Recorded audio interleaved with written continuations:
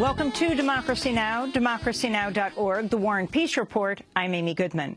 President Obama's unveiled his long-awaited climate change plan. Speaking at the White House, Obama announced plans to cut carbon emissions from U.S. power plants by 32% from 2005 levels by 2030.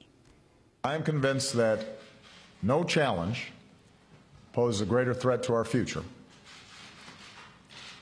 and future generations than a changing climate. And that's what brings us here today. President Obama's announcement comes as scientists warn 2015 is on pace to become the hottest year on record. We'll have more on Obama's climate plan with Naomi Klein after headlines. In news from Yemen, a military brigade from the United Arab Emirates has arrived in the southern port of Aden. The brigade marks the first time a large number of foreign ground troops have entered the conflict. The UAE soldiers are part of the U.S.-backed Saudi-led coalition that's fighting the Iran-aligned Houthi rebels. A report by the independent monitoring group Air Wars estimates U.S.-led airstrikes targeting ISIL in Iraq and Syria have killed at least 459 civilians since the bombings began about a year ago. The U.S.-led coalition has launched nearly 6,000 airstrikes in the two countries. Thus far, the U.S. has acknowledged its airstrikes have killed only 2 civilians. In New Hampshire, Republican presidential candidates participated in a town hall meeting on Monday ahead of the first debate this Thursday. Republican frontrunner Donald Trump refused to attend after the event's co-sponsor, the New Hampshire union leader, published an editorial critical of him. Trump continues to lead in the polls despite calling Mexican immigrants rapists, and despite the latest revelations, he once erupted in anger at a female attorney who was deposing him when she requested a break in a deposition to pump breast milk.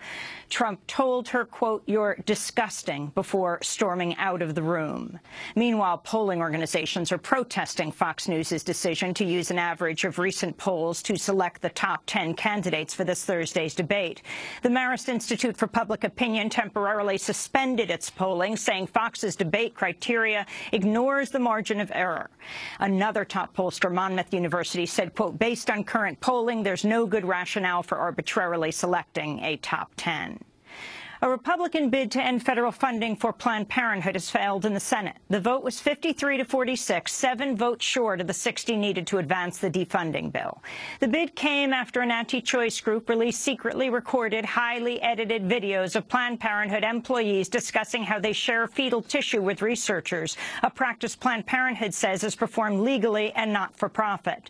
Hawaii Senator Mazie Hirono was among those to defend Planned Parenthood. Indiana, at one point, defunded Planned Parenthood. And one of the counties, Scott County, that Planned Parenthood clinic performed most of the STD examinations. That county is in the midst of an HIV crisis. So they had to actually put up a pop-up clinic to deal with that crisis and to provide those services that have previously been performed by the Planned Parenthood entity. Louisiana Governor Bobby Jindal has ended the state's Medicaid contract with Planned Parenthood, citing the undercover videos. This comes despite the fact the only 2 Planned Parenthood clinics in Louisiana do not actually provide abortions. A third clinic under construction in New Orleans will provide abortions, but Planned Parenthood says the clinic will not participate in tissue donation. Over the weekend, an unidentified vandal poured gasoline on the newly named foundation at the New Orleans Planned Parenthood site and set fire to a security guard's car. A federal judge has overturned a ban on undercover filming at Idaho factory farms, ruling the so-called ag-gag law violates the right to free speech.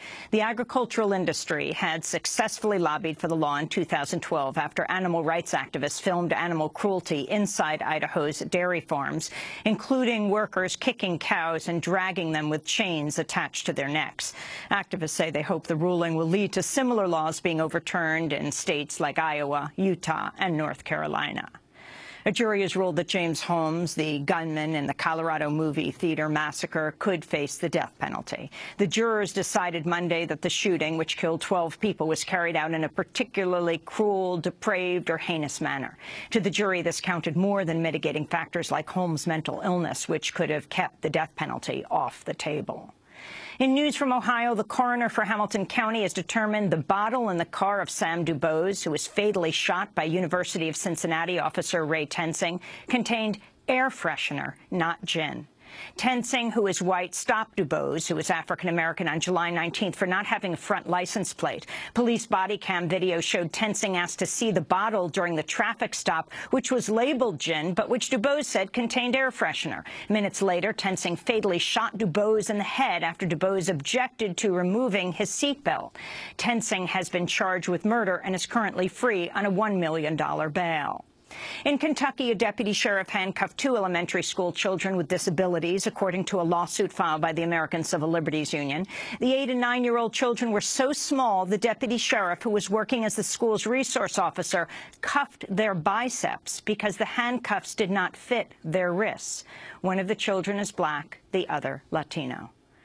In news from London, a former UBS and Citigroup trader has been sentenced to 14 years in jail. Tom Hayes is the first person to be convicted by a jury of rigging LIBOR, the interest rate, which underpins trillions in global transactions. As he delivered the sentence, British Judge Jeremy Cook said, quote, "A message needs to be sent to the world of banking." And a new report by Amnesty International finds military police in Rio de Janeiro, Brazil, have killed more than 1,500 people in the past 5 years. Amnesty said nearly 1 in 6 homicides in Rio were carried out by on-duty police as part of a, quote, strategy of fear in favela communities. The vast majority of the police victims were young black men. Rio de Janeiro is set to host the Summer Olympics in 2016. And those are some of the headlines. This is Democracy Now!, democracynow.org, The War and Peace Report. I'm Amy Goodman. And I'm Nermeen Sheikh. Welcome to our listeners and viewers around the country and around the world.